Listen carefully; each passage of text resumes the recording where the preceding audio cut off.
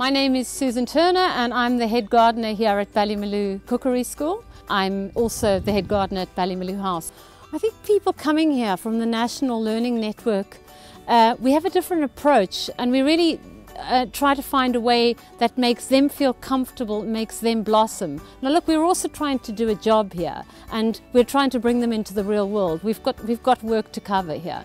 So I think if you just approach it in a different way, and maybe a little bit different to the mainstream, and at Ballymaloe it's very much the ethos that if people are wanting to learn and eager to learn, we take them. We're constantly having kids on work experience, volunteers from all over the world and from all sorts of colleges.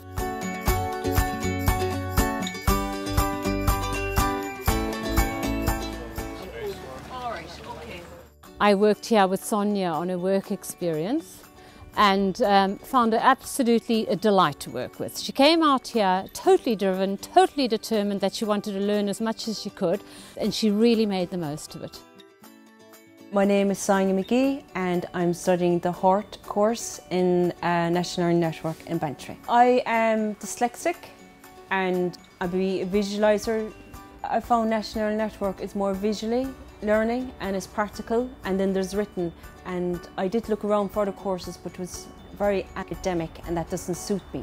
So National Learning Network did suit for my criteria. We've actually offered her a job here this summer, and I've never seen anyone so happy when she got offered the job. But it's so nice when you actually have someone that you've taught, they're learning and they can actually get a result from that. In Ballymaloe Cookery School, I'm going to be working the herb section, the perennial and the veg section, and I'm going to be with French horticulture students coming up from France every month. So I'll be mixing with different cultures, which would be great. I definitely encourage other employers to take this approach, because there's no better way to take somebody on than hands-on. Maybe they've gone to college, maybe they've learned something, but you all have your own standards you want to work to and your own ethic, and what better way to achieve that?